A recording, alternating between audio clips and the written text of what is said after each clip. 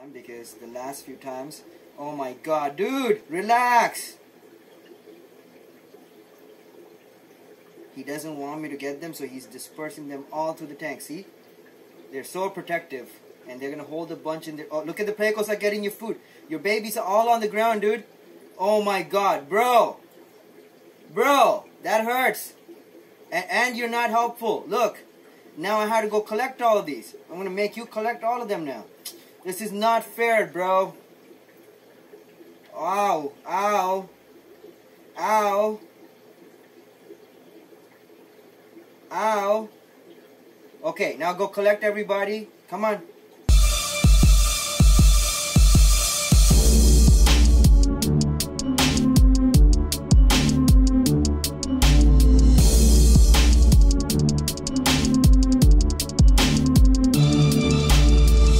Produced by Malik. What is going on, world? Welcome back to Aqua Malik.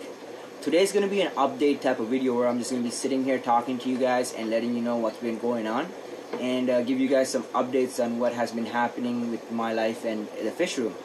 Now, my dog was pregnant. I'm pretty sure most of you guys remember. I'll put a link to it up here on dog breeding and whatever, so you can see the process of what was going on in the summertime and or at the end of summer.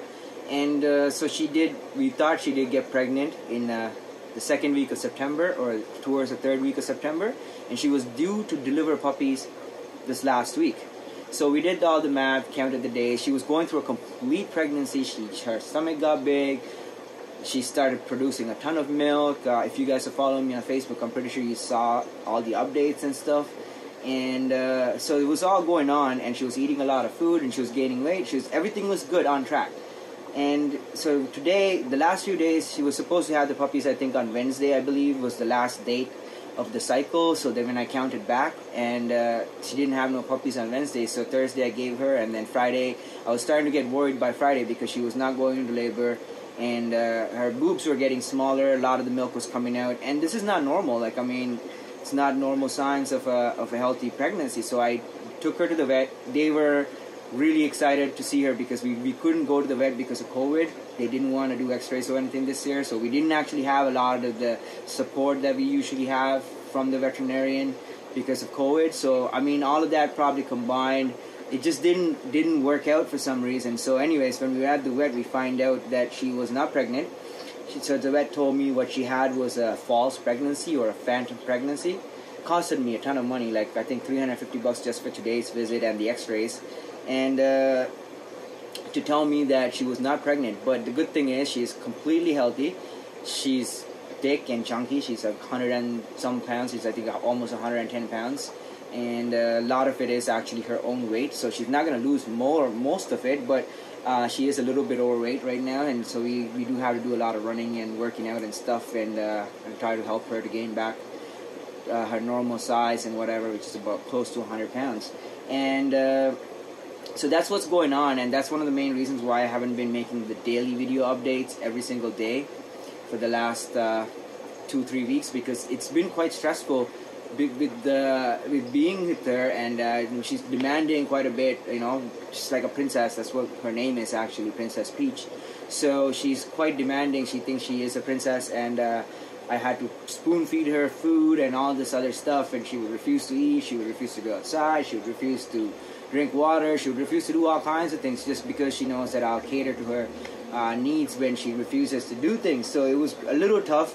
She was probably taking advantage of me quite a bit, and she's still being like that now. So this is all going on. So it's one of the main reasons why I haven't been able to really focus on this. The next thing I'm going to say is thank you so much, everybody that signed into the live stream today. I live streamed between 7:30 and 7:45. I'll put a link to it up here so you guys can check out the live stream and see what it's going to look like. And this is something I really was thinking about doing, and I want to do live feeding videos.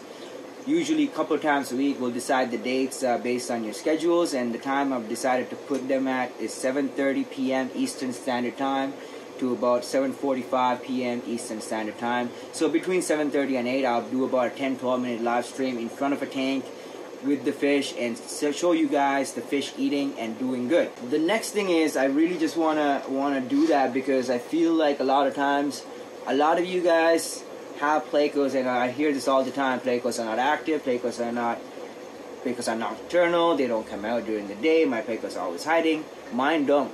Like, I really say this because it really is the truth. My fish are always out. I look around my tanks, I can see all my fish, and I count them, and they know me, they look at me. So I want to show you guys this in reality on a daily basis when I walk in here, what I get to see. So that's one of the main reasons why I want to do the live stream. So comment below and let me know if the time works for everybody. And also, I don't want to encroach on other people's live streams. I mean, I'm going to try my best to not do it while somebody else is doing the live stream.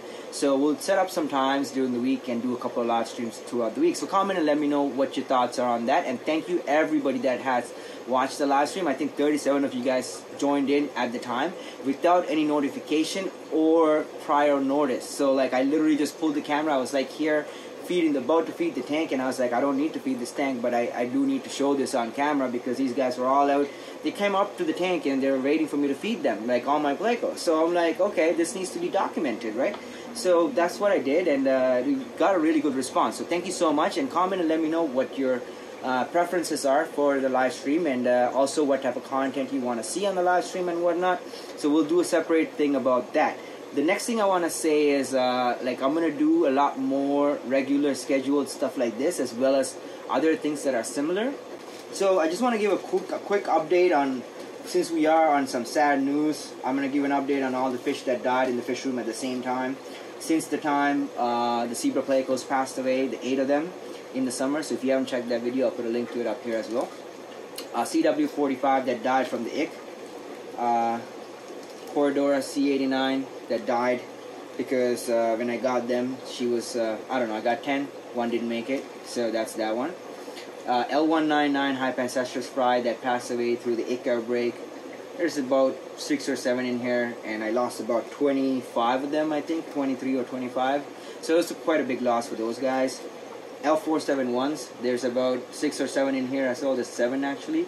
And same deal through the ick outbreak. These are the smaller ones. I lost about 20 of these guys.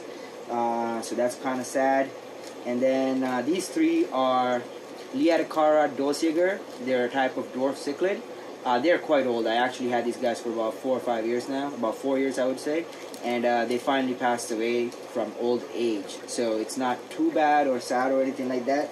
So that's those guys. And last but not least, in this bag we have 3 C096, which are another Corydoras, and the two of the Autocinclus Kokama, which I got recently, which is the recent death actually. This is quite sad for me because I couldn't figure out what was wrong with them. I got 10 Autocinclus Kokama. I'll put a link to it up here so you guys can see me unboxing them. And 2 of them passed away about 3 days ago, like suddenly, like no reason, whatever. Now, the only thing I can say, there's 2 things I thought could have gone wrong.